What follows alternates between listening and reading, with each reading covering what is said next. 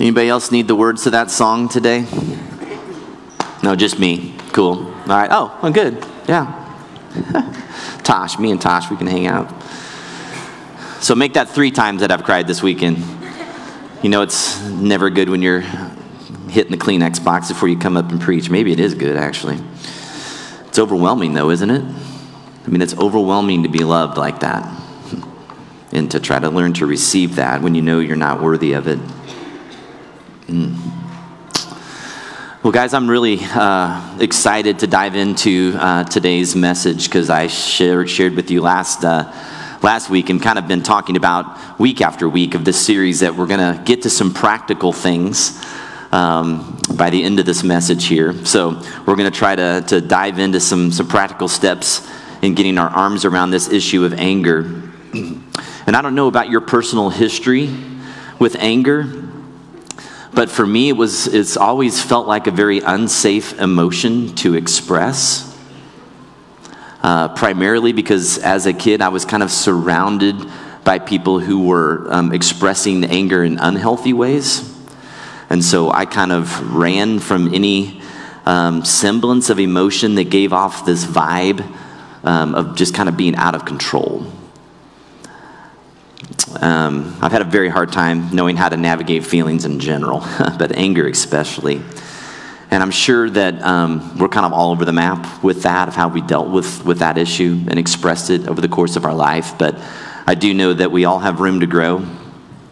And I do know that on this issue in particular, that many of us are really desperate for transformation in this area of our life. Because I would venture to guess, if you're like me, you're fairly embarrassed sometimes at how you express your anger in unhealthy ways that kind of shock you, that those things are there, that you're capable of acting like that at times. So the big overarching question that we've been asking this series is, what did Jesus get angry about, and are we getting angry about the same things? We've taken several weeks to explore the gospel stories that what kind of aroused the anger in Jesus. We've examined the topics that seem to get his righteous anger and kind of set that off. And we started, as I talked about earlier today, with just the human condition. And as Jesus walked the earth and he encountered people from town to town, he was often overwhelmed with just sadness and grief and brokenness for people who were suffering from things like diseases and death and just brokenness, just the consequences of human sin. Lepers that were marginalized and excluded from society, racism that pushed foreigners to the margin as they came, those that had converted to Judaism. We talked about how he flipped the tables of the people that were trying to profit off of those strangers, and disease that led to early death in some of his closest friends. Jesus had been part of the perfect creation way back in the very beginning in the book of Genesis where it's recorded. And so he knew how the world had been created to work. And he knew that what he was seeing and experiencing in the flesh was not what he had in mind. To see people denied access to God as a result of human brokenness was a trigger to anger for Jesus. And so over the course of the next few weeks, we looked at some different stories. We looked at stories where Jewish religious leaders elevated rule following over caring for people's actual needs, missing the point of why rules were created to begin with. And Jesus was saddened and angered at the hardness of heart of people who claimed to represent his Father but lacked compassion for human suffering. Many other leaders struggled with self-righteous judgmentalism, being pretty quick to point out the speck of dust in somebody else's eye, but ignoring the plank in their own. We examined several instances where Jesus grew angry over adults pushing children out of the way, seeing them as an inconvenience or distraction, instead of how Jesus saw them as actually some of our best teachers of faith and trust in God. Jesus went so far as to say that unless you come to him like a child, you will never enter the kingdom of heaven. And last week, we took a deep dive into the issue of unforgiveness and the anger aroused in Jesus when we refuse to forgive our fellow man, often over a lot of times some pretty trivial matters. when we've been forgiven this massive debt of our human sin condition that we could do nothing about on our own. And the double standard of that perspective was an affront to Jesus. Injustice, denying people access to God, withholding mercy and compassion. These were the core issues that brought up the righteous anger in Jesus, brought those things to the surface. Scripture doesn't tell us not to be angry. It just tells us to be slow to it and to be angry about the right things and at the right people and to do it in a way that doesn't lead to sin. And so those are all challenging things. So I hope that we've all kind of taken some inventory on what tends to lead us to anger. I'm most angry, as I shared last week, when my own personal comfort or my desire for control is being challenged. Those are the two things that, by and large, set me off if I get set off about something. I'll just be honest with you. My blood can boil when I'm doing homework with my 10-year-old son, and it's taking longer than it should. And I just really want him to go to bed so that I can go to bed and do the things that I want to do. And I mean, if I'm just being brutally honest, I mean, I'm sitting at the dining room table working with him, and I got my arm around him on the chair, but that arm, he can't see it sometimes, it's in a fist. And I literally, what's going through my head is I want to bang a hole in a wall somewhere. I mean, this is your pastor speaking, okay? So what I'm trying to do is just give you a window into the fact that, listen, I get it. It's difficult. And, the sad thing is that as I examine that, if I'm honest, I get way more angry in moments like that than I do about a lot of the injustices that are going on in our world. And those two things are incongruent with the heart of God. It reminds me of the story of Jonah. God commands Jonah in the Old Testament, the story, hopefully you've heard it. He says, I want you to go to this group of people in this town called Nineveh, the Ninevites, who are enemies of the Jews, and I want you to preach a message. I want you to rebuke them and tell them that kind of, if they don't change, wrath is coming. Well, Jonah doesn't really want to associate with them, and he doesn't want to be called to go do this, and so he runs away, and he gets in this ship, and he heads in the opposite direction towards Spain, across the Mediterranean. If you can kind of picture a map of the Mediterranean where Israel is and where Spain is, he's going the opposite way. And if you know the story, there's a storm that brews, and they figure out that Jonah's the one that's made the gods mad, so they throw him overboard, and God sends a whale that swallows him up, and he has some time to think in the belly of the whale for a few days. And he kind of repents and says, okay, God, I'll go and do what you want me to do. And so the whale spits him out on the shore, and he heads to Nineveh, and he goes and he tells them, hey, the wrath of God is coming. And much to his chagrin, the people of Nineveh actually repent. And they confess, and they dress in sackcloth and ashes, and they're mourning their sin. And that makes Jonah even more mad, because he doesn't think that they're worth God's compassion and mercy. So I want you to open your Bibles up to Jonah chapter 4. It's page 1325 in your pew Bibles. We're going to read the whole chapter.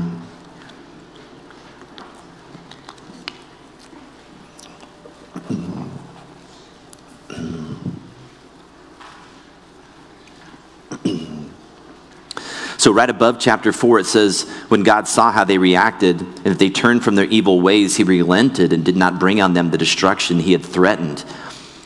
So in chapter 4, it says, but to Jonah this seemed very wrong, and he became angry.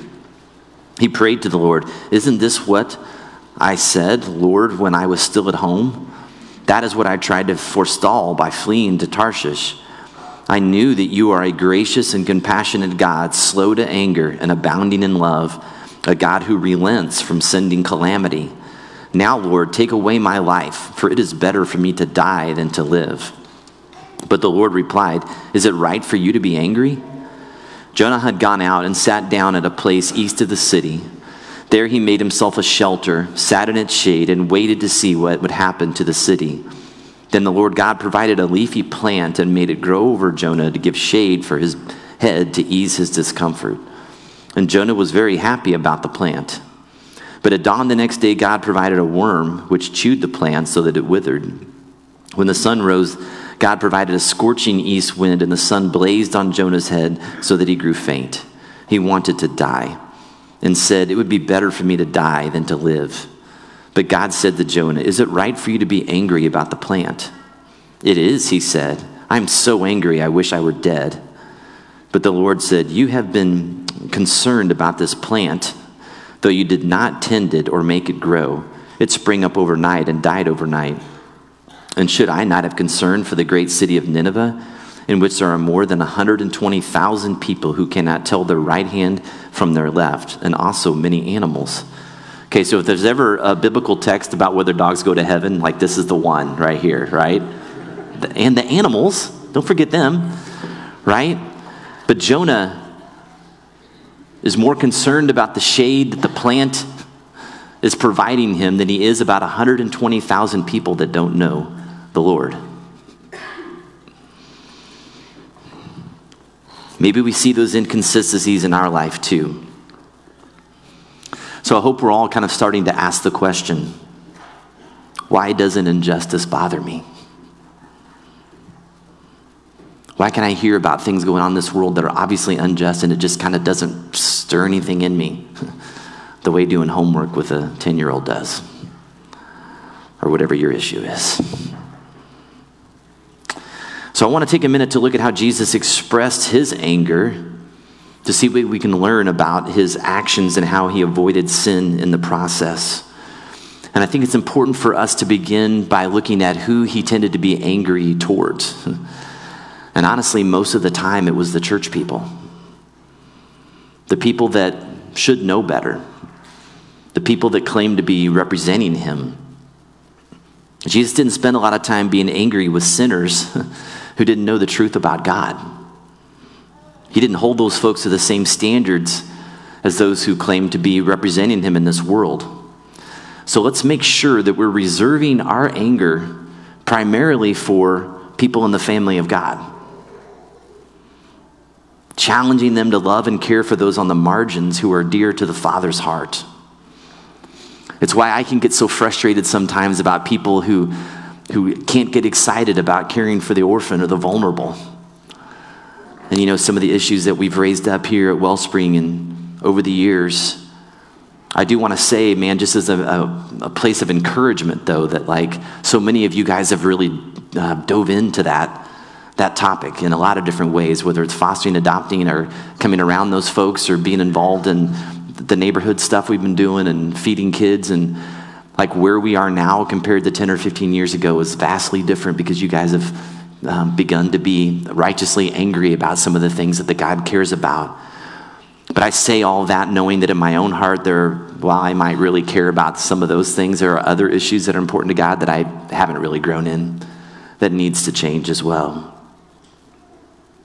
While Jesus was concerned about injustice, he rarely got mad about the injustices done to him. I want to say that again. While Jesus was concerned about injustice, he rarely got mad about the injustices done to him. Why is that? I'm asking you.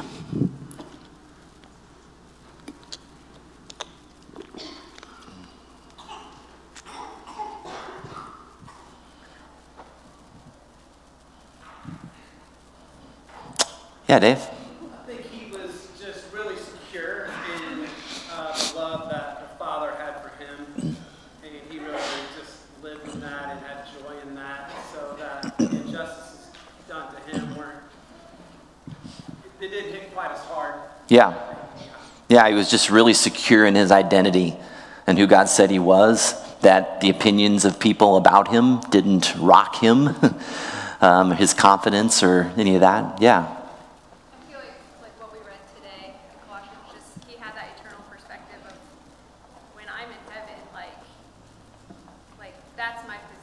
And like I'm at the right hand of God, you know. He wasn't like concerned as much with like his earthly standing, I guess. Yeah, so he just saw things through the light of eternity, right? He already knew where he was in relationship to God, seated at the right hand of God, and he had security in that. Yeah.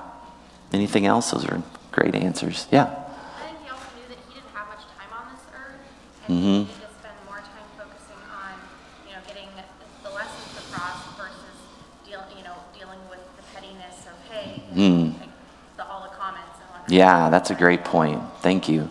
Yeah, he just knew that his time was short. He didn't really have time for petty things. He had to stay focused on the bigger issues. That's really good. So I want to ask kind of the question is, how much of your anger is fueled by feelings that you've been mistreated in some way? How much of your anger is fueled by feelings that you've been mistreated in some way? I think we all wrestle with that, and that self-centered perspective really misses the heart of God. Another thing that you'll notice is that Jesus' anger was attended by an expression of grief over people's lack of faith. A couple verses I want to take a look at in Mark. It says, then Jesus asked them, which is lawful on the Sabbath? We looked at this story earlier. To do good or to do evil, to save life or to kill, but they remained silent. He looked around at them in anger, deeply distressed at their stubborn hearts. And then he heals the guy, right? But he's grieved over the stubbornness of their hearts. In Matthew 23, it says, Jerusalem, Jerusalem, you who kill the prophets and stone those that sent you, how often I have longed to gather your children together as a hen gathers her chicks under her wings, and you were not willing. So you see this just kind of motherly instinct on Jesus of gathering up these people that are rejecting him and being like, oh man, come on. You guys are missing this and it's killing me. Jesus didn't feel disdain for people who weren't getting it.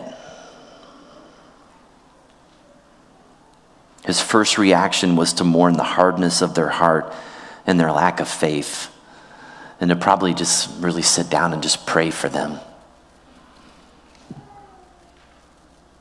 There was a tenderness at the root of the anger.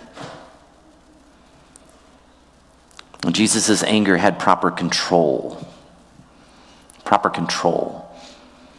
Right? Scripture says that he desires mercy over judgment. Not something you see on Twitter very often. I read this quote this week. It said, Jesus came the first time carrying a cross before he'll come again carrying a sword. Right? The first time he came to offer compassion, forgiveness before he'll come in judgment. That's his heart. Paul tells us in Galatians that even when we confront someone in sin, a brother or sister in Christ, that our heart should be to restore them gently in their relationship, to restore them gently to fellowship. We're never to get vindictive or to write people off, primarily because I wouldn't want to be treated that way in my worst moments. I would want people to be really gracious and kind towards me when I'm not getting it. Jesus' anger had proper duration.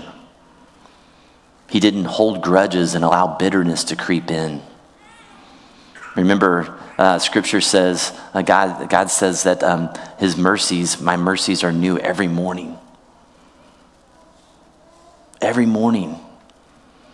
And honestly, there for a stretch when things were kind of rough with our adopted son, like when I would go into his room to wake him up in the morning, I would say that out loud. His mercies are new every morning. We're going to have a good day today. We're going to try this again, right? I didn't want to hold on to yesterday's frustration and ruin today and the opportunity for maybe this will be different. Maybe I'll be the one that changes. Honestly, it's probably more me that needed to change most of the time. Finally, Jesus' anger led to action. He didn't just spout off opinions or argue with those that he disagreed with. He flipped tables and he scattered those who were abusing their power. He healed the lame and the hurting, the diseased on the Sabbath because he understood that the law of compassion was greater than the law of rest. And he did something about it.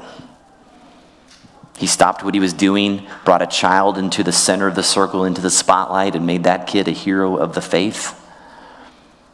And ultimately, his anger over the human sin condition and the separation that caused between God and humanity led him to lay down his life on the cross. So if we are to truly reflect the heart of God in our anger, it must lead to action. We can't just say that we're upset about things. We have to do something. Do the things that Jesus did. Not just grandstanding about ideas and opinions, but actual boots on the ground displays of compassion and care and generosity and mercy. As followers of Christ, we have to be leaders in those things. Does your anger lead you to action on behalf of the people that are dearest to the heart of God? So making sure that we're getting angry about the right things and doing it like Jesus did is absolutely critical. But then we also have to examine how we can grow in becoming slow to expressing that anger. So let me take a quick time out here real quickly and kind of ask you a counter question to this. Are there times when we should be quick to anger? And what would be those situations that would warrant that? What should we be quick to anger about?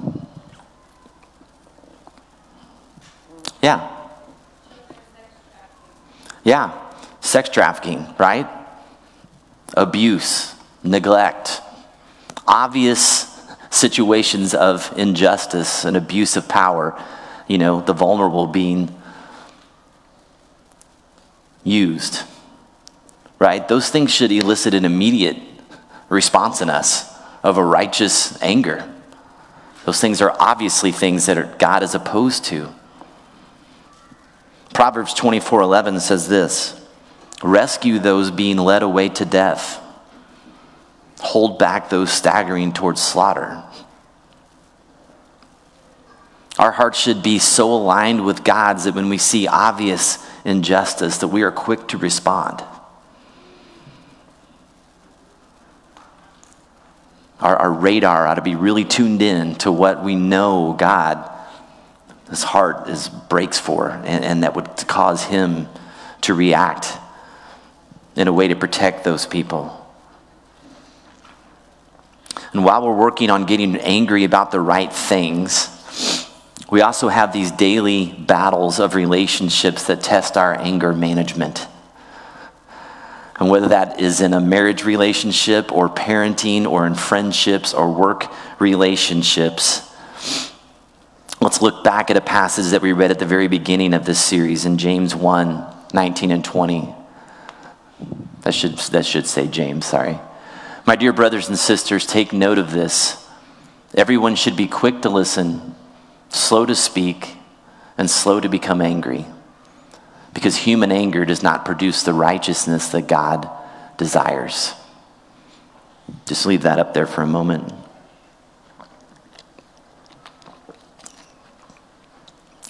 I feel like the order of this is really important. When we've been hurt and we can feel the anger kind of welling up in us, we should begin by being quick to listen. And part of that discernment process is taking our hurt to trusted advisors. Whether that's a friend, a parent, a counselor, a mentor, somebody that we know is going to give us sound biblical advice and not just tell us what we want to hear. We should come to those people and we should ask them questions like this. As we tell them the story of how we were offended, we should ask the question, should I be angry about this? Is this something that or maybe to the level at which I've gotten? And how should I respond to that person, that situation? And I think we need to remember what we talked about just a minute ago, is that Jesus didn't seem to get angry about the injustices done to him. So that's a really good filter at the front end of anger in relationships, right?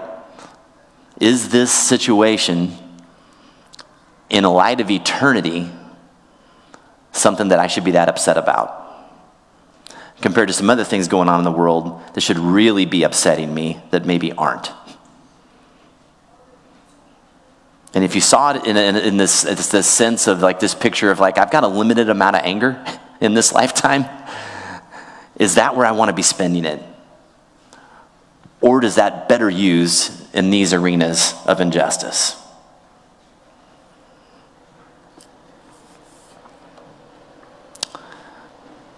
So we're quick to listen to trusted advisors, but more importantly, we need to be quick to listen to the Holy Spirit. And David has some great things in the Psalms to say about this. A couple different verses. He says, "Tremble and do not sin. When you are on your beds, search your hearts and be silent. Trust in him at all times, you people. Pour out your hearts to him, for God is our refuge." What wisdom do you see in those verses?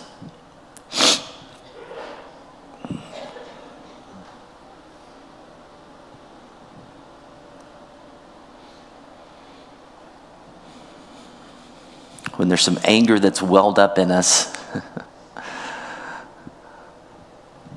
what are some wise steps that David's trying to give us here?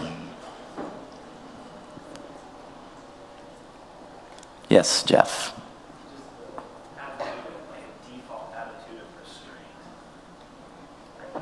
Okay. Yeah, to have a deep attitude of restraint, he said. Mm-hmm. Other things. Nuggets. Yes, Phil. I think there's just this idea of having a deep understanding that the way I think about things is broken. And if I'm going to process through this, it's going to end, the outcome is going to be broken. I need to take this to a different place that's not broken. Yeah. Okay, so he said, a lot of times my first response is to think things through a lens of kind of brokenness. And so that I need to maybe take that pain to a non-broken party who could maybe speak into that, God, maybe a little bit better than I have the ability to see it. Yeah, what else? And I think trust is a big thing too, because for me at least, at the heart of anger, a lot of the times it's this disbelief that God is going to provide what I need, so I need to be the one to confront said thing or person or whatever. So really just trusting that God is going to act on my behalf, but also give me what I need to really love whoever that person is that may be wrong me. Yeah. Trusting that God has got the situation, that he's going to handle it, that he's going to give you the resources that you might need to do whatever he's asking you to do in that situation. Yeah.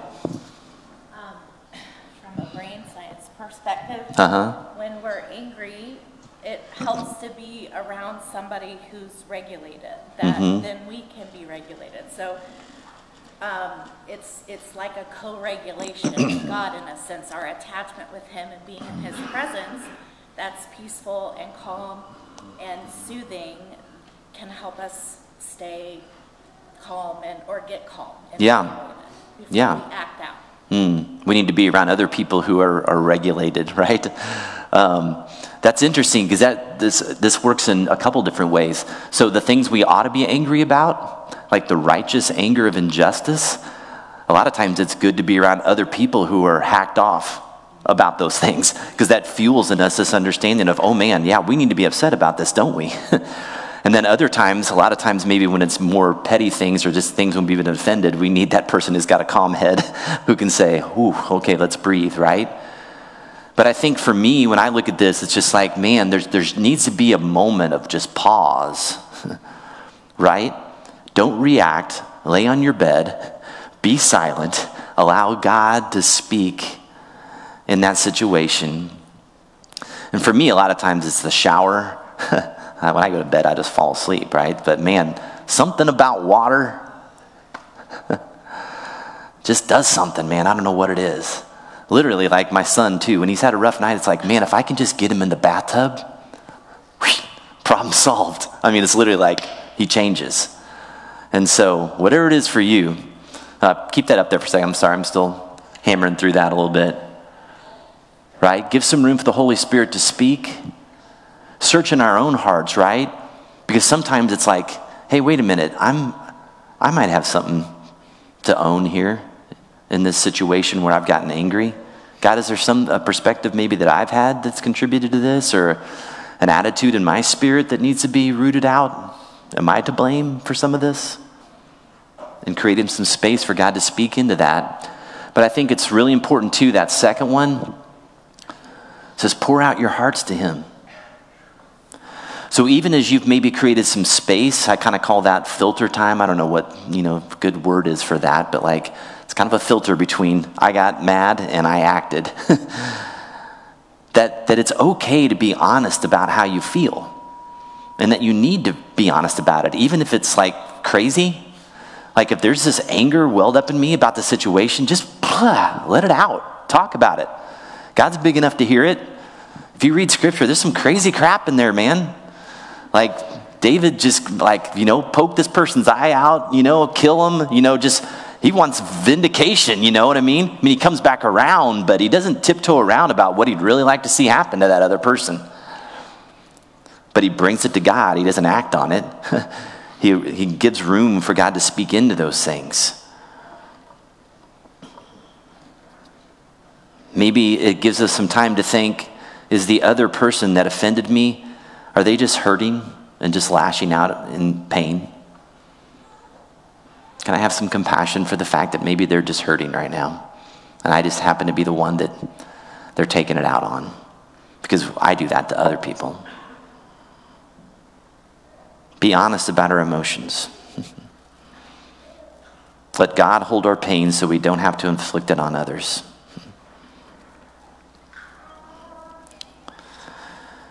Now here's the wild card factor that I think a lot of Christians miss in this battle with expressing anger in healthy ways. It's realizing that self-control and determination are not enough. Like just kind of white knuckling it and saying, man, I'm going to be really slow to anger now. I'm just not going to do that anymore. I'm just going to will myself to be nice. That's not enough. If it was enough, we wouldn't need Jesus, right? Guys, here's the reality, is that we all have unhealed wounds in our life that impact our level of an expression of anger. We have landmines under the surface of our heart that people are stepping on and triggering these explosions that we might not even be aware of. And as I've received healing and I've gotten a greater understanding of myself, it's given me a greater compassion. For myself, about understanding why I respond in anger sometimes. I have a better understanding of why I do that. But it also gives me a greater compassion and understanding for others, because it's like, you know what, they have a story too. And the people that frustrate me have a reason why they're the way they are as well. And some things that may have happened to them. I'm slower to react. Kind of all those things together that's made me slower to react than I used to be. I've gone to counseling. I've done a lot of kind of personality inventories. I've got a trusted group of friends and advisors around me. And it's all kind of conspired to give me a more healthy awareness of my own brokenness. Which clues me into the fact that most of the time the person I'm angry with isn't even the issue. And I kind of laugh sometimes when people say, oh man, my kid made me so mad today, or my spouse or my boss or whatever. It's like, they didn't make you angry. You chose to be angry. But you're probably angry about something else you might not even be aware of, and they just kind of did something to poke the bear a little bit. But that angerness was already there. And as we gain more clarity on what those minds are for us, and we can name them, God kind of gave me this imagery a few months ago. It's kind of like we've got like a front lawn to our hearts that people kind of, when they approach our home, they walk across the lawn to come and knock on the door to get access to our heart. But all of us in this front lawn of our hearts, we have minds buried. And we're not aware of what all of them are and where they all are in our yard. And so you see this unsuspecting friend marching towards your door, and it's like, bam, and they're getting exploded and blown up, and I was sorry about that,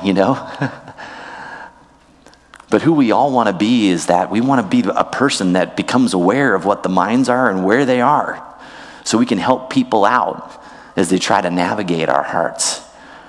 And so as I learn, okay, what are my triggers and what tends to get me worked up, and I get some healing on those things, it's like I can go out and put a red flag in the yard where that mine is. And at least I can tell my neighbor, hey, I'm aware that there's a mine there, and I'm working on it. All right, it might not be diffused yet, but maybe kind of avoid that area of the yard for a little bit. It's kind of a tender place, and hopefully what we can do is, as we get enough healing, we can begin kind of removing the mines so it doesn't become such a tenuous place for people to navigate. But that's work that we have to do to help other people out as well. Guys, I think more than anything, I want you guys to know that there are no quick fixes on this slow to anger journey.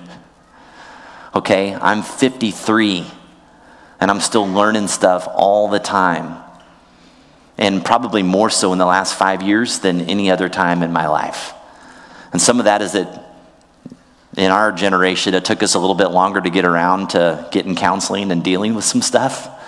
And so I got a lot of hope for the younger generation, because I see a lot of you starting to work on things at a younger age, and that's so encouraging. But doing these things in the last few years has helped me to have a greater understanding of why I respond or don't respond emotionally to some different things. And I'm realizing that I should be quicker to anger about some things and slower to anger about some other things, especially just when people personally offend me. And guys, we all need a lot of grace with one another. And I love that when God teaches about love, when Paul writes in 1 Corinthians, the love is passage, I love that the first thing he says about love is patient. God is so incredibly patient with us as we learn to love and to be slow to anger. Can we be patient with one another? Can we extend some grace to our friends, our spouse, our children, who are all just trying to learn and dealing with their own brokenness at various levels of awareness and healing? Can we have some patience for them? Because God is incredibly patient for me. Guys, we need one another's encouragement. I shared with you guys when I was on sabbatical this past summer, I did some counseling in the area of grief. And so I've been meeting with this grief counselor. I'm continuing to meet with her. But the other day, as I was processing some things I've been learning, at one point she just said, you know what? I don't know many people that have done the amount of work that you've done in their life as you have. And I don't know whether I completely agree with her or not. I know some people that have done a lot of hard work, but I'll tell you this, it was really good to hear and really encouraging. And it made me want to continue being a better man, a godly man that reflects every emotion of Christ with a healthy perspective. And I hope that's your heart too. And we saw it today in Jonah chapter 4. But almost every time that you see God describing himself as slow to anger, right after that he'll say, and abounding in love. In the next 6 weeks, we're going to actually pick up that character quality. And we're going to dive deeper into what does it mean that God is slow to anger and abounding in love. And how can we reflect that as well? So I'm excited to learn more with you about that. Before we shut this series down, does anybody have a takeaway? What are you going to remember about slow to anger? What's stuck with you What's your one thing from this series?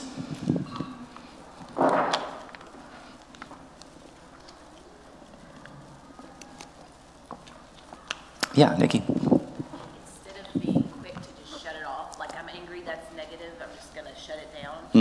Going a little bit deeper and asking myself, like, or having someone else reflect back to me, like, why do you feel that way? So just not, being, it's kind of, yes, like just that pause button, but not, I'm not gonna be angry because that's wrong. It's like, Yeah. So just being a little more, just thinking about it a little more deeply. Yeah. So not seeing anger as a wrong emotion, but being curious about it, right? That's really good. Yeah. Anybody else? What's your takeaway? Anybody in high school or college want to share? Any young perspectives out there? Watch out, I know a lot of your names. I might call on you.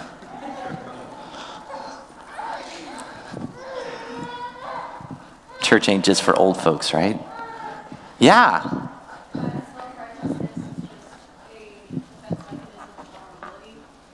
I'm sorry, say that again. Self-righteousness is a defense mechanism of vulnerability. I said that a couple weeks ago, and that kind of stuck with me. Yeah. I mean, I can be vulnerable, but I know that other times I don't want to be with certain people. Like, I just put up that wall of, oh, I'm better, so I don't need to be vulnerable. Yeah, I think the quote was something like self-righteousness is a defense mechanism for self-loathing.